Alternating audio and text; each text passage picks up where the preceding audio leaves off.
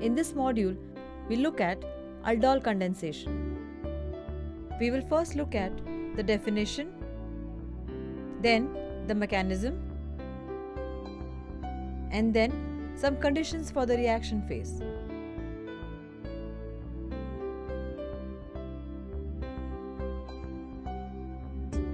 Two molecules of an aldehyde or a ketone containing at least one alpha hydrogen atom, when treated with dilute base at room temperature, combine to form a beta-hydroxy aldehyde or beta-hydroxy ketones. This reaction is called aldol condensation.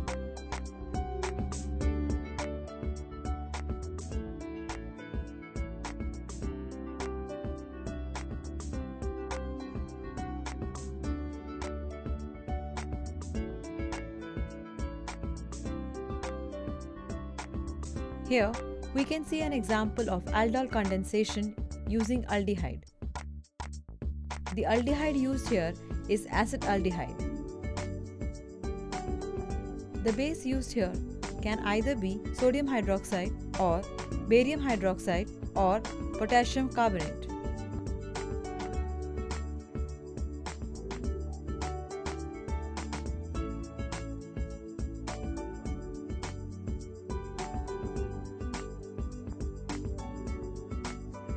The result of aldol reaction is always a beta-hydroxy aldehyde as shown.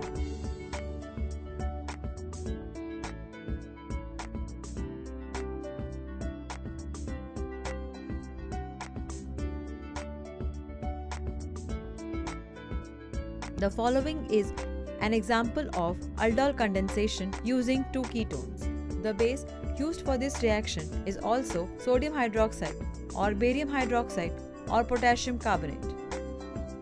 The result of this reaction is again a beta-hydroxy ketone. Note that the presence of alpha hydrogen is very characteristic for such reaction.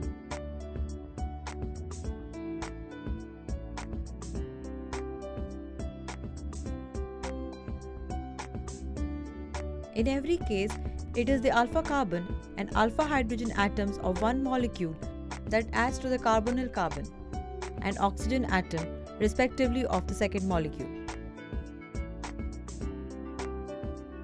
The illustration here shows how the alpha carbon of one aldehyde molecule adds to the carbonyl carbon of another aldehyde molecule, resulting into the beta-hydroxy aldehyde.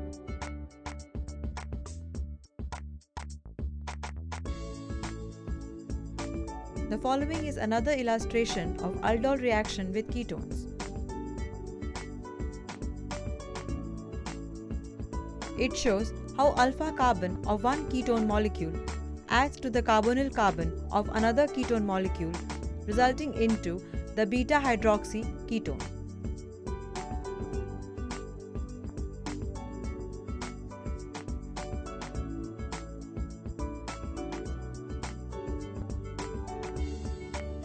Let's closely look at this reaction mechanism by studying the reaction between acetaldehyde and hydroxide ion.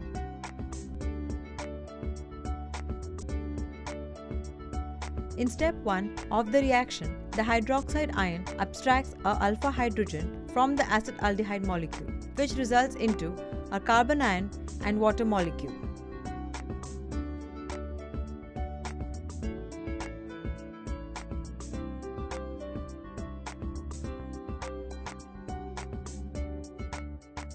Note that such a thing is feasible primarily because of the acidity of alpha hydrogens. Alternatively, there could be steps in the reaction phase in which the hydroxide ion attacks at the nucleophilic carbon center, forming an intermediate.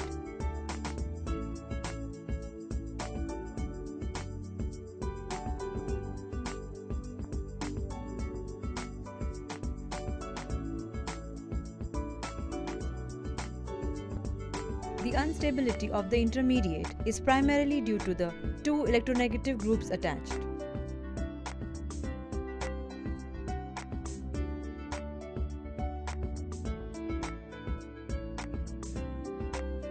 It therefore degenerates back into the acetaldehyde and hydroxide ion.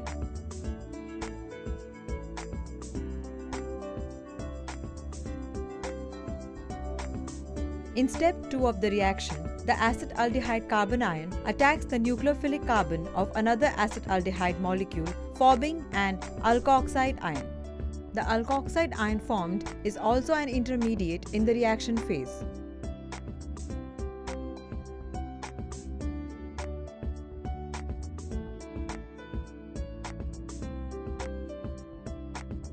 In step 3, the alkoxide ion takes hydrogen from a neighboring water molecule to form an aldol and a hydroxide ion. The aldol formed in this case is 3-hydroxylbutanol. It is an aldol product because you form a product consisting of an aldehyde functional group and an alcohol functional group.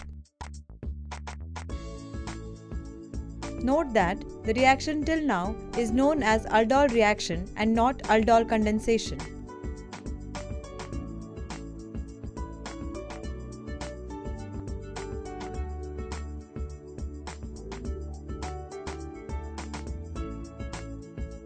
Remember that presence of alpha hydrogen in aldehyde or ketone is the essential condition for aldol condensation, since only such carbonyl compounds, which is the actual nucleophile which attracts the carbonyl carbon to form the product. Hence, aldehydes or ketones not having alpha hydrogen atom do not undergo aldol condensation.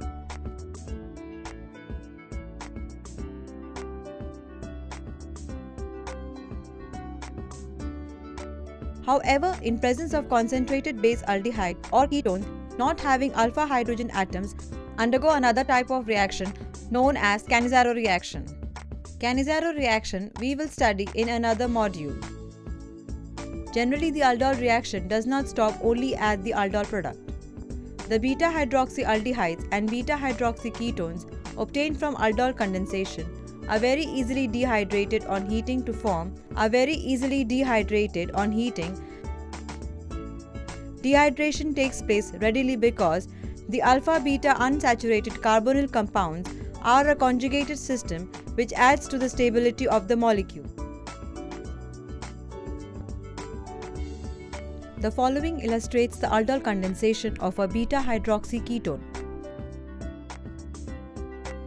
As in the case of aldehydes, you can see the alpha-beta unsaturated carbonyl compound is a conjugated system and thus is readily formed on warming. Dehydration occurs readily because of the acidity of the remaining alpha hydrogen. Even though the leaving group is an hydroxide ion, generally a bad leaving group, and because the product has conjugated system of double bonds which gives additional stability. The following is an example for dehydration in the case of beta-hydroxy ketones. Similar to the case of beta-hydroxy aldehydes, the ease of dehydration is primarily attributed to the acidic alpha hydrogen and the conjugated bond stability. Although the leaving group, which is hydroxide ion, is a bad leaving group. In some cases, especially when the double bond produced is conjugated with an aromatic ring, dehydration of the alcohol product occurs so readily that we cannot isolate the product in the aldol form. You can clearly see the extended conjugated system which makes the product highly stable.